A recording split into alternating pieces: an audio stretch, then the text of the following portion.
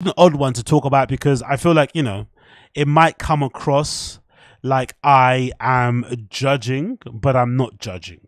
But I kind of am, but I'm kind of not, right? So I've seen this really interesting I saw this really interesting video, this mix courtesy of Whore, that features this DJ called Dragon Girl. And in this particular video where Dragon Girl plays, it's very apparent when you watch the video that she has, very, very, very long armpit hair. And she has this incredibly revealing top on, so you can see her boobies bouncing around as she's dancing and shit. And it's kind of hard not to see these things. Again, not trying to objectify her, but it's just an imperative of what we're seeing. It made me think of two things. Number one, it made me think of that thing I said before when it comes to like DJing and stuff. There's this thing that people kind of don't want to talk about, where it's like part of the success of somebody or part of your ability to be successful is sometimes your image. And if you're a woman, sometimes I can imagine it could be very difficult to kind of wrestle or to, accept that if you are conventionally attractive. Like, you'd probably want to use it to your advantage because the DJing field and the DJing industry is incredibly competitive. I think I'm an amazing DJ. I think I'm probably one of the best out there, and I don't play anywhere, right? I'm just somebody playing in their fucking bedroom.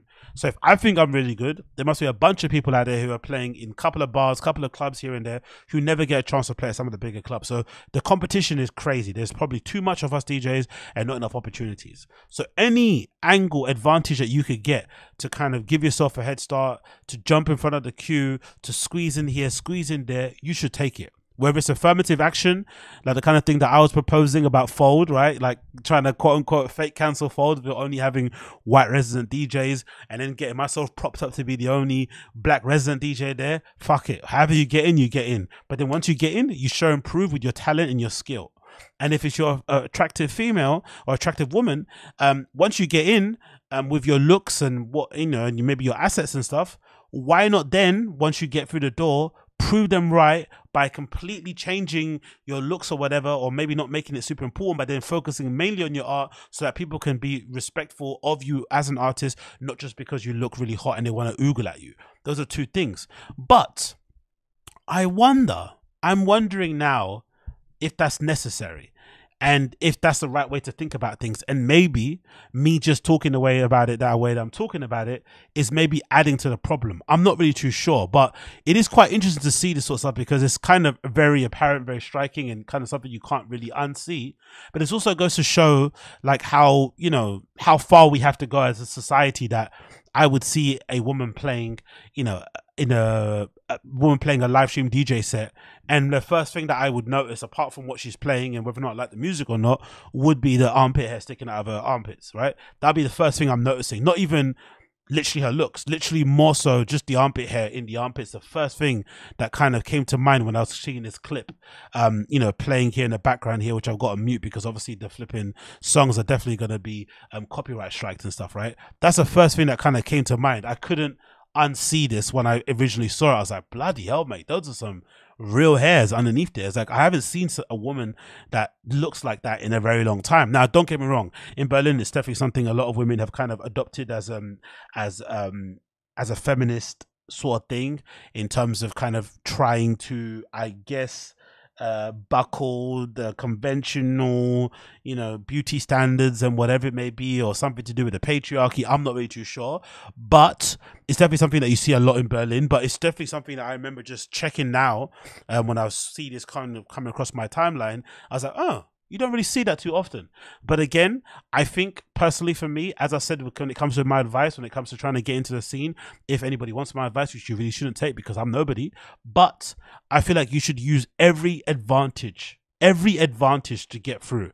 Because unfortunately, this industry isn't really about your skill, about your ability to play music and shit. Yes, it's nice that this set that she's playing, it's not really my type of music. It's a little bit hyper poppy. It's a little bit Euro trashy, Euro dance, hard dance, whatever you want to call that style of music. It's not really for me. But in terms of the construction of a set, it sounds really good. She's a proficient DJ. She can clearly sequence properly, has a good ear for tunes, can mix, all the things that you want to be a DJ. But I wouldn't be talking about her right now if she wasn't wearing this top and if she didn't have these very long armpit hairs underneath her arms. That's the fucking reality of it. And that's the real unfortunate reality of the scene and maybe life in general.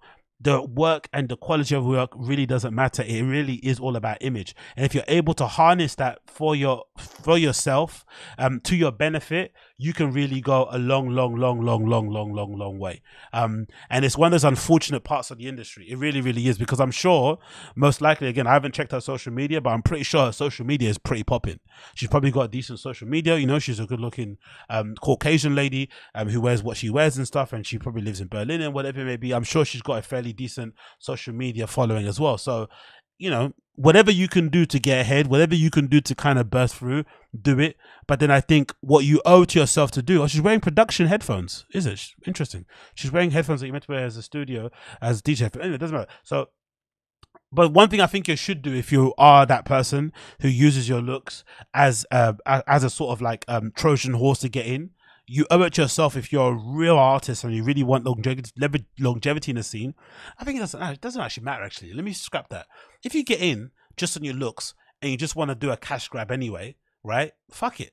Because you're not, you know, again, we all know how it works in the entertainment industry for women is anyway. It's very different compared to men. Women don't have a longer shelf life. Do you know what I mean? For some reason, men can play at the highest levels, like, you know, the Carl Cox, all these kind of guys, until they're very, very old age. But for some reason, women only get a certain window of opportunity of when they can really make a lot of money and really be out there doing what they need to be doing. So maybe just take advantage of it. Rago. It doesn't matter if you want a long career, a short career. Take advantage of it, because honestly, no one is really out here trying to listen to your skill as a DJ. They don't care about that. They care about if you have a lot of followers. They care about if you can sell a lot of tickets. They care about if you look good on social media, which will allow you to have good engagement and get good plays on Instagram Reels and have a lot of likes on Instagram and a lot of whatever they call the likes on fucking TikTok and shit. All of that stuff is more important than your actual skill. So why not use it to your advantage? Fuck it. It really is fuck it time, because the scene in the industry doesn't care. That's why I really had a hard time with this whole like gendered quota or the gendered lineups and shit at raves. It really was kind of insulting, because it kind of suggested that there wasn't a whole slew of people out there. Just imagine, I'm not even a fucking white male, right? I'm not even a boring looking white male, those guys that always used to play minimal events back in the day. But can you imagine how annoyed you'd be being a boring looking white male who was around the minimal time and you could never play because all the minimal DJ heads that were playing back then were the same old people that are still around now, right? The Lucianos, the Ricardo Villalobos, and all these type of guys, right? The Zip and all these type of dudes, right? And then imagine you're trying to come up during the minimal heyday and they're not letting you play because only the big guys are playing, and then people tell you, oh no, we're going to make the lineups 50-50 now, women and men. So now your chances of playing have gone down to 50. Those 50 they're going to play from men's side are definitely going to be people that don't look like you. They're definitely going to be more people that look like me. And then they're also going to pick loads of women just because they happen to be born women or they happen to be identifying as women. That would be super frustrating. So the whole gendered lineup thing doesn't actually address the issue, which the issue is there's not enough fresh lineups in general. Whether it's in the LGBTQ queer scene, whether it's in the POC scene, whatever scene it is, it's still the same 10 to 20 people playing the same fucking raves, or it's playing different type of raves, but it's the same bloody lineups really for the most part. And that's the main thing that needs to be kind of sorted and handled, but they don't really, which is why you have to give places like Berghain really a lot of credit, because even though they're a big club and they have all their issues, they do really well to kind of platform and to give chances to people who are fairly unknown.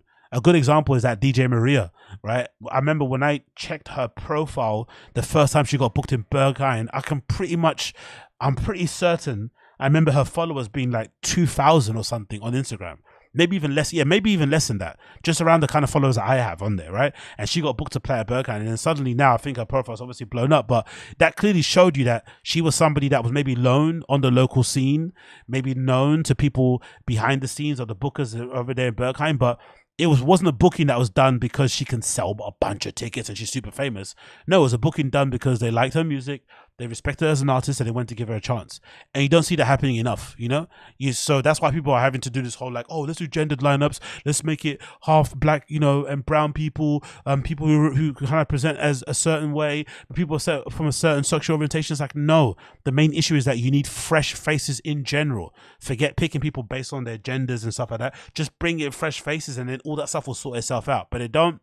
And this is the situation we're in. So if that situation we're in, use whatever you can use to get further, and then once you get in, make sure that you focus on the art, because unfortunately if you keep presenting in this way and that's the only thing that you're selling, you can't then complain, I don't think, when you then attract a very toxic part of the dance music scene that also exists, that only likes to oogle at attractive young ladies who dance behind the flipping decks and shit. You have to be conscious of that. I'm sure they are, don't get me wrong, but you know, I think that's an unfortunate part of the scene, that there's also a group of like weird dudes that hang around, you know, following you know, quote unquote hot DJs around and shit and propositioning stuff on social media. It's very, very odd, but in general, that's what I thought when I saw it. So big up, what's her name, DJ Hot Girl, what is it again, Dragon Girl or something, DJ Dragon Girl, available now, Whore, September 19th. DJ Dragon Girl, check it out if you haven't already. Let me just take it off mute so you can hear briefly what it sounds like. Yeah, you get the gist, innit? You get the gist. So yeah, big up DJ Dragon Girl. Smashing it, doing her thing. Hopefully you enjoyed that. Hopefully you liked what you saw. And if you enjoyed that, please make sure you check out her whore mix, available where you know where whore mixes are, and you can listen to that at your leisure. Listen to that at your leisure.